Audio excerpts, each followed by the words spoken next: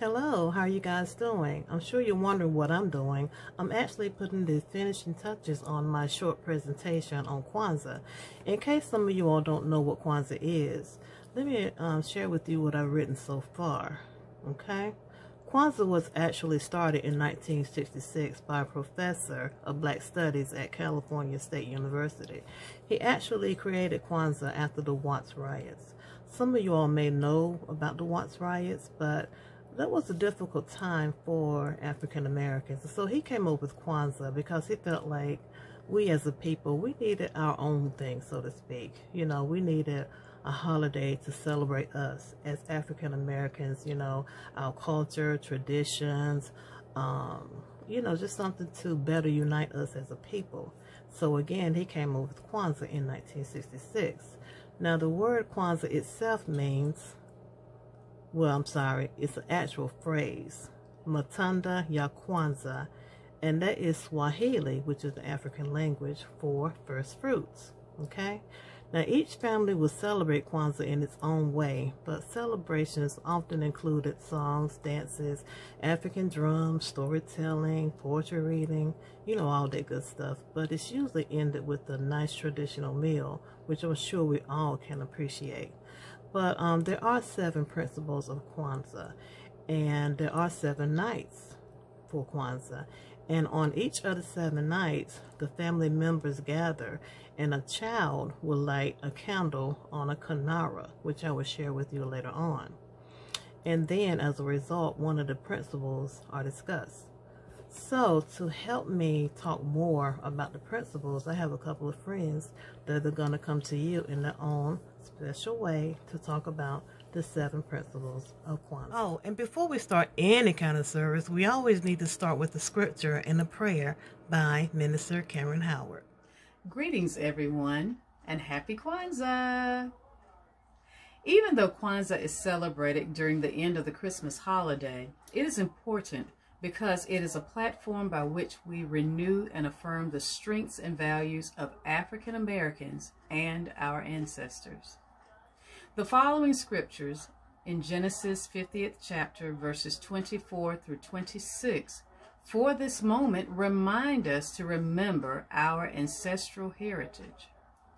The scriptures from the King James Version reads, "And Joseph said unto his brethren, I die, and God will surely visit you and bring you out of this land unto the land which he sware to Abraham, to Isaac, and to Jacob. And Joseph took an oath of the children of Israel, saying, God will surely visit you, and ye shall carry up my bones from hence. So Joseph died, being 110 years old, and they embalmed him and put him in a coffin in Egypt."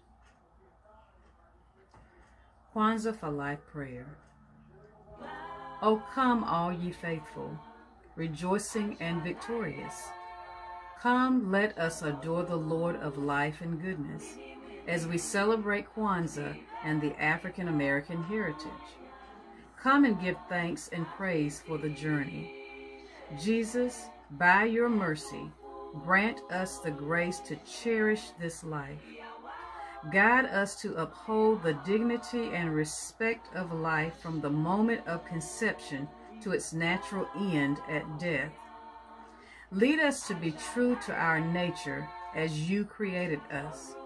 We ask these things because we have our roots in the divine origin of our Creator and Savior. In Jesus' name, amen.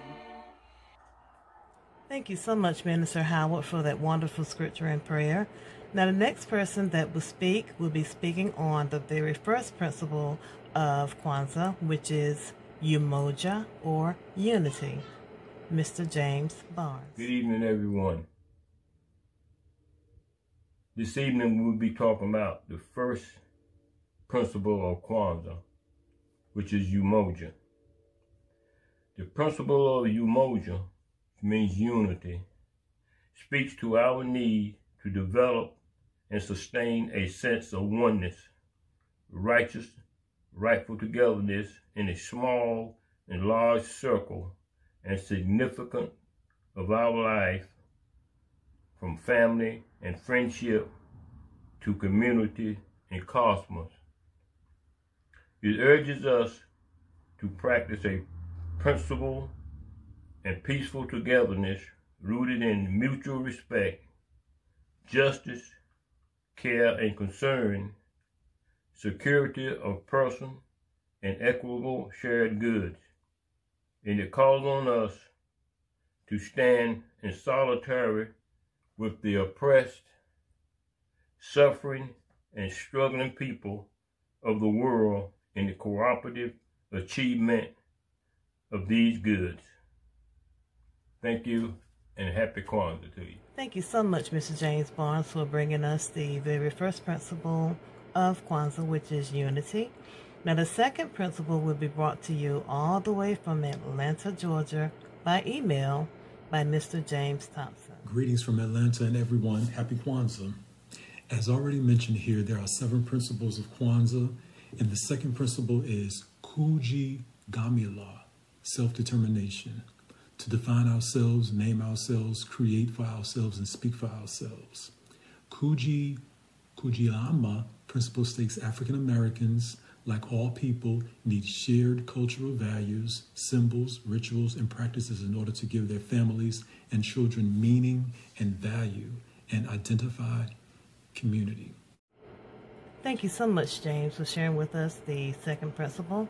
And now the third principle, Ujima, will be brought to you by Ms. John Lane. Greetings and happy Kwanzaa. Ujima. December 28th, the third day of Kwanzaa, observes the holiday honoring Ujima, the commitment to active and informed togetherness on matters of common interest. It is also recognition and respect of the fact that without collective work and struggle, progress is impossible and liberation is unthinkable. Moreover, the principle of Ujima supports the fundamental assumption that African is not just an identity, but also destiny and duty. An example, it's a responsibility. In other words, our collective identity in the long run is a collective future. Thus, therefore, is a need and obligation for us as self-conscious and committed people to shape our future with our own minds and hands and share our hardship and benefits together. Happy Kwanzaa. Thank you, Sean, for sharing with us the third principle of Kwanzaa. And now I will be sharing with you the fourth principle, which is Ujamaa. Ujamaa teaches us to support one another and to build businesses that benefit the whole community and helps it thrive. Opportunities include, which you may have heard, We Buy Black. And basically, it means that we should support Black-owned businesses. The idea behind that is to exchange money within the community first and provide jobs within our community first so that we can thrive and increase the wealth upon each other. Ujamaa.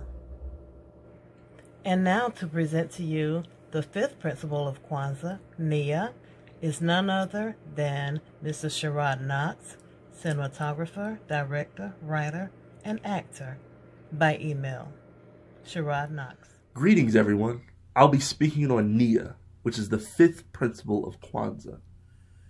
Nia recognizes purpose, which focuses on building and developing our community in order to restore our people to their traditional greatness. On this day, family members should examine their ability to put their skills or talents to use in service of family and community at large. You should try to determine if your purpose will eventually result in positive achievements for family and community. So therefore, take time today to reflect on your expectations from life, and not only that, discuss your desires and hopes with family and friends. Thank you. Back to you, Angie. Thank you, Sherrod. And now to share with us the sixth principle of Kwanzaa will be Miss Katrina Smith from Fayetteville by way of email. Greetings, everyone, and happy Kwanzaa. The sixth day of Kwanzaa, which is celebrated on Tuesday, December 31st, is Kumba. Kumba is the commitment to being creative within the context of the national community vocation of restoring our people to their traditional greatness and thus leaving our community more beneficial than we inherited it. The principle has both social and spiritual dimension and is deeply rooted in the social and sacred teaching of African societies. Thank you. And now back to Angie. Thank you, Katrina. And now the last and final principle of Kwanzaa, which is Imani, will be presented by Carla Diane. Imani, the seventh and last day of Kwanzaa. It is profound belief in the commitment of all that is of value to us as a family, community, people, and culture. In the content of African spirituality, it brings with a belief in the Creator and in the positiveness of the creation, and logically leads to the belief of the essential goodness and possibility of the human personality. For in all African spiritual traditions from Egypt on, it is taught that we are in the image of the Creator and thus capable of ultimate righteousness and creativity through self-mastery and development. Therefore, a faith in ourselves is key here. Faith in our capacity as humans to live righteously, self-correct, support, care for, and be responsible for each other, and eventually create the just and good society. Thank you. And now there will be a special presentation by myself and my son, Noah James. Okay, now we're going to talk about the candles. And the candle holder is called a what? What is it you're holding, Noah? Kwanzaa. Kwanzaa. And as you can see, the Kwanzaa is sitting on a straw mat. And this is the cup, the libation cup. And usually it's filled with water or wine or grape juice. And after the ceremony, each family member would take a sip from the cup. It's also called a unity cup or Umoja cup. Okay, and the candles that go into the Kwanzaa, they are colored red, black, and green. Noah, can you get the black candle? The black candle goes in the center, right in the middle, and that represents blackness, us as a people. Okay? Can you get the green candle? I'm sorry, get the red candle. The red candle represents blood, which is blood that was shed during slavery, and also represents other types of struggle that we as a people have endured over the years. Okay, and the green candles? The green candles represent earth and our prosperous future on earth. Okay, and there you have it. The Kwanzaa candles, which is on the Kwanzaa, and the Unity Cup. And this concludes the Kwanzaa presentation. Thank you. Thank you.